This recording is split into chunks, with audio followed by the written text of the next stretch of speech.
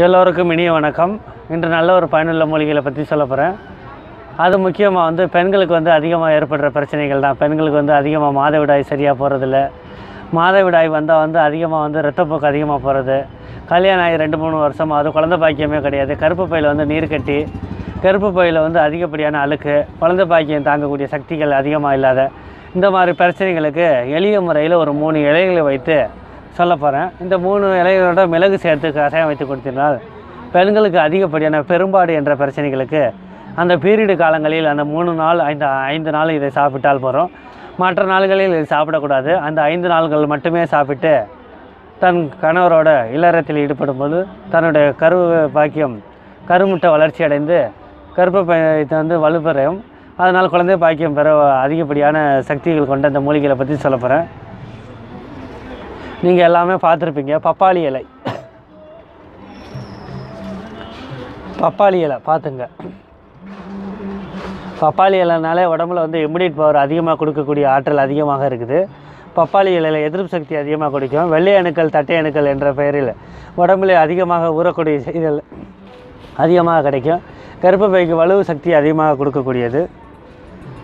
இது எல்லாருக்குமே தெரியும். அரச மரத்தை சுற்றிட்டு வாங்க, உங்களுக்கு குழந்தை பாக்கியம் கிடைக்கணும். ஏற்கனவே நம்ம முன்னோர்கள் சொல்லியிருக்காங்க. அரச மரத்தின் இலை, அரச மரத்தில் முத்து இலை எடுத்துக்காதீங்க. இது மாதிரி கொழுந்து இலையை எடுத்துக்கங்க.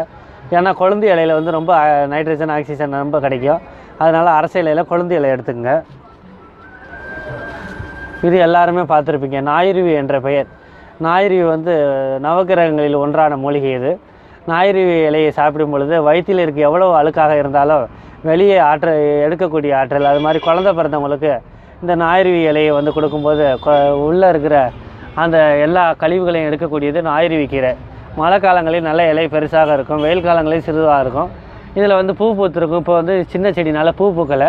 பூ பூத்துருந்துச்சுன்னா கதிர் இருக்கும், சட்டையில் ஒட்டும். அதுதான் ஞாயிறுவி. ஈஸியாக கண்டுபிடிச்சிங்க. இதில் செந்நாயிறுவி இருக்குது, சாதா ஞாயிறுவி இருக்குது. 2 ஞாயிறுவியும் இவ்வளோ எடுத்துக்கணும். ஒரு இவ்வளோ இலை எடுத்துக்கணும். இது எல்லாருமே பார்த்துருப்பீங்க. நம்ம கிராமப்புறங்களிலோ எங்கேயாவது நகர்ப்புறங்களிலோ இலந்தை மரம் என்ற பெயர். இலந்தை முள் போன்று இருக்கும் பாருங்கள். முள் இருக்கும். அந்த இலந்தை தான் நீங்கள் எடுத்துக்கணும். இதில் இலந்தை இலை ஒரு நாளைக்கு 5 இலை எடுத்துக்கணும்.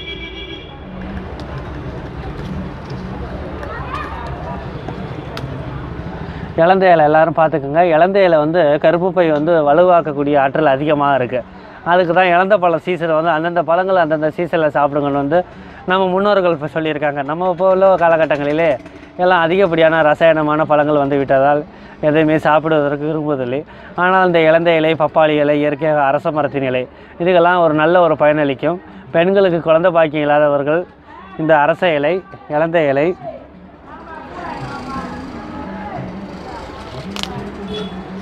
இதோட பப்பாளி இலை ஒரு சின்ன இலையாக இருந்தால் இது மாதிரி இலையில் ஒரு பாதி எடுத்துக்கலாம். பெரிய இவ்வளோ பெரிய பப்பாளி இலையாக இருந்தால் அதில் கால்வாசி எடுத்துக்கிட்டால் போகிறோம். அதோட மிளகு ஒரு 5 கிராம் எடுத்துக்கணும். நான் காமிச்சிருக்க 10 கிராம் மிளகு. இதில் ஒரு 5 கிராம் மிளகு மட்டும் எடுத்துக்கணும். இந்த இலைங்களெல்லாம் நல்லா மிக்சியிலையோ இல்லைன்னா அம்மியில நைஸாக அரைச்சிக்கோங்க. நைஸாக நல்லா அரைச்சிட்டு மிளகையும் அதில் வச்சு நல்லா ஒரு 5 கிராம் மிளகு நைஸாக அரைச்சிட்டு காலையில் வெறும் வயிற்றில் எழுந்திரிச்சோன்னே நல்லா பல்ல விளக்கிட்டு நல்லா காலையில் ஒரு 1/2 டம்ளர் தண்ணியை குடிச்சிட்டு இந்த இலைங்களை 5 நாள் குடிச்சு வந்தீங்கன்னா கருப்பு பையில் எவ்வளோ பூச்சி கிருமிகள் இருந்தாலும் ஆட்டோமேட்டிக்காக சரியாயிடும். இதோட நீங்கள் கிராமத்தில் மலைவேம்பு இருந்தாலும் மலைவேம்பு எடுத்துக்கலாம். நான் சொல்லியிருக்கிறது 4 இலை சொல்லியிருக்கேன். இதோட 5வது மலைவேம்பு கிடைச்சாலும் எடுத்துக்கலாம். சாதா வேப்பலத்தை பயன்படுத்த தேவையில்லை.